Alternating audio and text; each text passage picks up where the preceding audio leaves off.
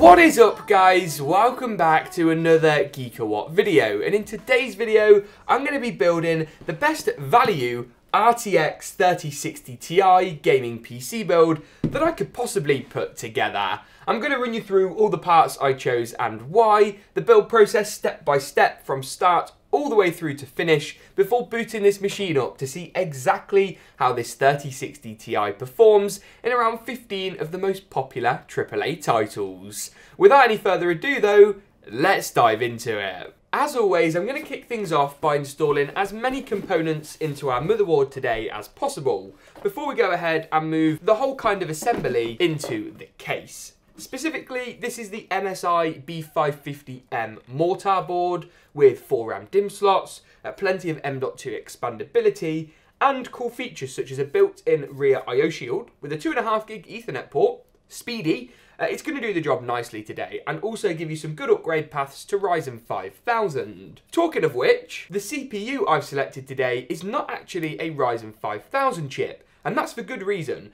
They are currently a lot more expensive than Ryzen 3000, and the 3600 I've selected today hasn't been replaced yet, only the 3600X. This is still going to be a great match for our 3060 Ti at a really good price point. Installing the CPU is pretty simple. We're going to pull back this arm on our CPU socket and then simply line up the gold triangle on the bottom corner of our CPU with the corresponding one on our motherboard today. That's then going to really nicely slot into place. It doesn't require any force or any pressure, and the arm pops nicely back down. It makes sense then to install the CPU cooler next up today. I've stuck with the included AMD stock cooler. It comes free in the box with your CPU, and while it doesn't give you loads of overclocking headroom, it's cheap, cheerful, pretty quiet, and keeps the CPU more than cool enough. To install this, we need to remove these black plastic brackets, which are held on with these 4 silver screws. That's going to reveal 4 little black posts. That's the back plate, and that's going to stay exactly where it is. If your CPU cooler is brand new, it will have thermal paste already pre-applied, but because I've used that cooler before, a little dab of thermal paste, sort of no bigger than a grain of rice, needs to go on our processor first off. We're then going to use the 4 screws on our CPU cooler to secure it through these backplate holes we talked about just a second ago. It's a good idea to screw each post in a little bit before going around and tightening them all up in a cross pattern. The final step with our cooler then is just to plug up this 4-pin PWM fan cable to this port right here on the top of the motherboard today. The next step then is to install the RAM. To do this, we need to pull back the 2nd and 4th clips on the 2nd and 4th DIMM slots to make way for our Teamgroup T-Force Delta RGB memory. Available in 3200 or 3600 MHz kits, this is consistently some of the cheapest RAM out there on the market. Plus, this one's RGB, which, let's be honest, can never hurt. You want to line up the notch on your RAM DIMM slot with the corresponding notch on the RAM DIMM. Even pressure to both sides, and we're pretty much good to go. There we go, and just like that, the motherboard assembly, as we're going to call it, is pretty much complete. Now then, with the motherboard assembly nicely complete, it's about time to move it into the case choice for today. This right here is the Aerocool Atomic. And this is kind of like a premium case offering from Aerocool, which, yeah, I know is a bit of a surprise, that doesn't actually break the bank. We've also got a peel. You ready, cameraman? And a magnetic swing hinged door, it seems. And then also in the front of the case, if you look here, we've got a large 200mm intake fan, and that's going to make sure the whole system stays nice and cool. It also seems like we've got a vertical GPU mount as well, which I don't think I've ever seen in an Aerocool chassis, but I'm not knocking it. We might use it. Could look cool. If you spin the case round to the back, you'll find a little bag, and this has all the screws and stuff we need to install the motherboard today, as well as pre-routed managed cables. I'm shocked at this budget, genuinely. Now we've got all those screws nicely on our table today, we just need to make sure that through each of the holes on our motherboard, circled in white, that we've got a corresponding standoff in our case, also circled in white. It's then simply going to be a case of sliding that motherboard into the chassis today, using the included screws that come with your case, just like so. There we go. The motherboard is now in, and before we go ahead and install the graphics card, which I know you're all waiting for, it makes sense to plug up some of our cables and our wiring while everything is still easy to access. I've gone for the Aerocool Aero Bronze 600 watt power supply. Not only is it 80 plus bronze certified, but it's got all black cables, which is kind of rare for a budget PSU, and it has pretty good reviews with enough wattage for our build and even a few upgrades today. Now, because the chassis today has got a filtered intake at the bottom, we're going to go for a fan down orientation. The PSU is then going to nicely slide into the back of the case and just secure down in these four corners with these included screws. I'm also going to install our storage today because we can wire that up at the same time. You've got a couple of options here. You can go for a more pricey M.2 drive, but if you're trying to maximize value, a 2.5-inch SSD like the Barracuda Q1 is a great choice. 1 terabyte is going to give you kind of the optimal capacity in my opinion, but if you've already got a hard drive laying around that you can add on, a 480 gig drive is also going to do you quite nicely. This case comes with a handy dandy sled today that we can just remove, and that's going to hold our 2.5-inch drive nice and securely into place. That's just going to secure nicely back down in the same way that we plugged it in, and we can then give it power with one of these SATA power connectors, a little something like this, as well as giving it data by taking this included SATA data cable from our motherboard, plugging one end up to the SSD and the other to the right hand side of our motherboard today. I'm also going to go ahead and install the CPU power connector, which goes to the top left of the motherboard, something like this, as well as our 24-pin motherboard power cable, which is the largest connector of all of them in this video, and goes to the right-hand side of our motherboard today. The front panel cables are next up. HD audio for the headphone and mic jacks goes to the bottom left of the motherboard. USB 3 today goes to the bottom right-hand side of the motherboard, just like this. And then finally, our JFP1 connectors for our power, reset, hard drive indicator LEDs, all that good stuff, go to the bottom right of the motherboard too. These can be fiddly, but hopefully the diagram on screen now should help you out. Don't panic, these are fiddly, but nothing will break or explode if you get them wrong. Okay then, and that brings us nicely on to the graphics card today, which I know you've all been waiting for. This is the brand new MSI Nvidia RTX 3060Ti. And let me say, I've had a play with this over the weekend and I'm pretty blown away. This is a major step up from something like a 2060 Super.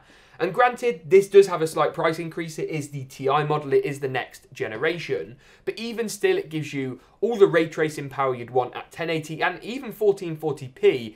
And when you disable ray tracing and enable DLSS, you're getting some insane triple figure frame rates at 1440p, 1080p, and dare I say it, occasionally 4K. Now this build isn't geared up for 4K, that's not what the intention is. It's a 1080 and 1440p powerhouse that's going to give you some incredible gaming experiences. With the new NVIDIA Ampere architecture, the latest iteration of NVIDIA's RT cores, and in this case, an insane cooler from MSI. Here we go!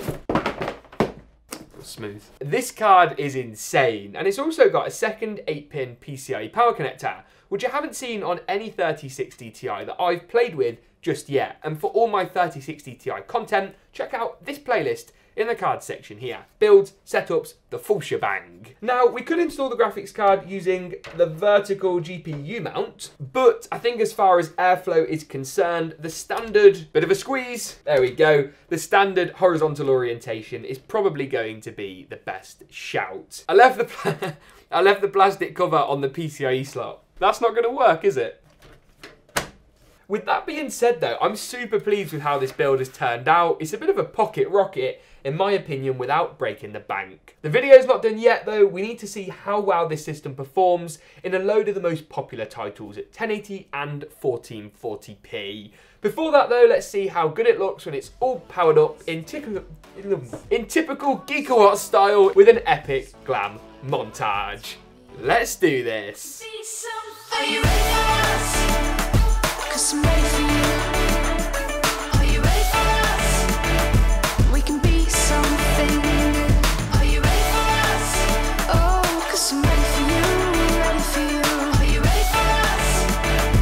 We can be something new. Okay then, now we've seen how to put this system together step by step and just how good it looks when it's all powered up, let's dive in and see how it performs in a load, and I mean a boatload, of the latest titles.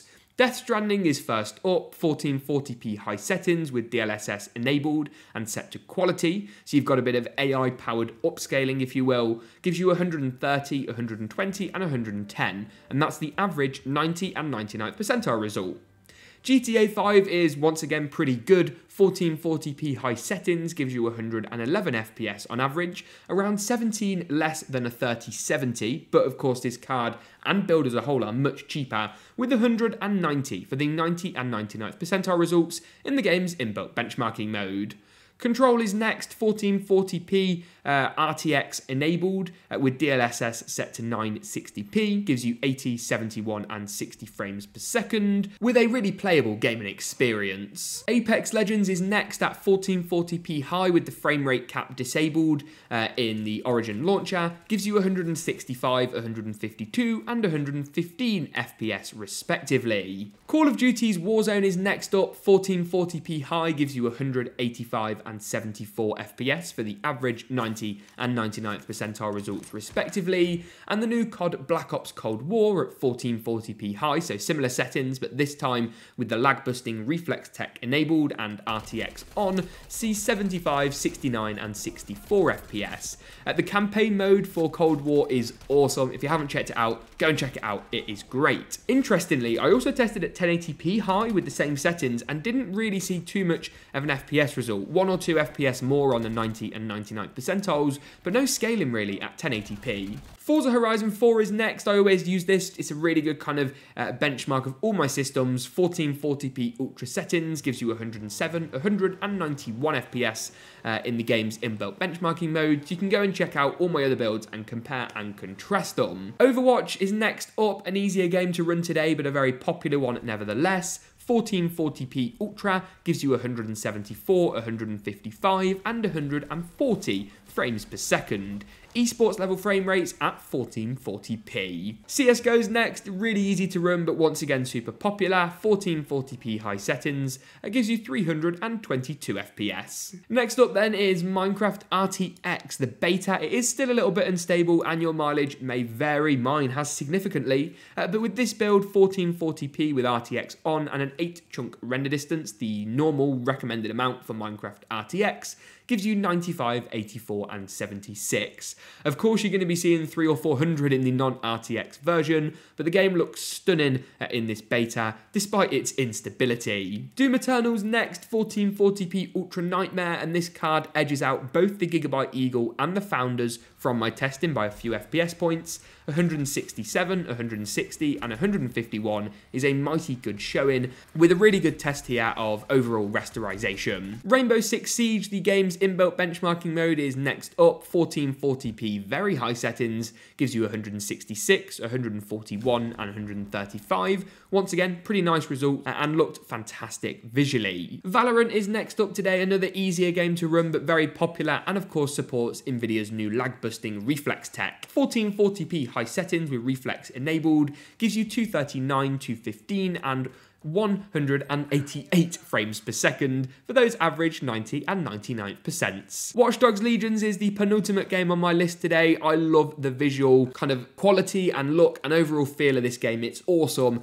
1440p very high, ray tracing enabled, DLSS enabled, so you get in the visual impact of ray tracing with the extra frame rate DLSS provides. It brings you to 73, 70 and 63. This proved to be a really great gaming experience, and the fact you can stay above that 63 FPS pretty much the entire time is absolutely key. Fortnite is the final game today then, 1440p, high settings with ray tracing off, so we're going to get a bit more frame rate there, and DLSS on, giving you even more FPS, brings you to 200, 174 and 110 for the average 90 and 99th percentile results. Fortnite looks fantastic at these super high frame rates, and it really will help you get that competitive edge. With that being said though, that pretty much wraps it up, not only for the benchmarks today, but for the whole video. If you did enjoy it, you know what to do. Thank you very much for watching. Get subscribed, and as always, we'll see you in the next one.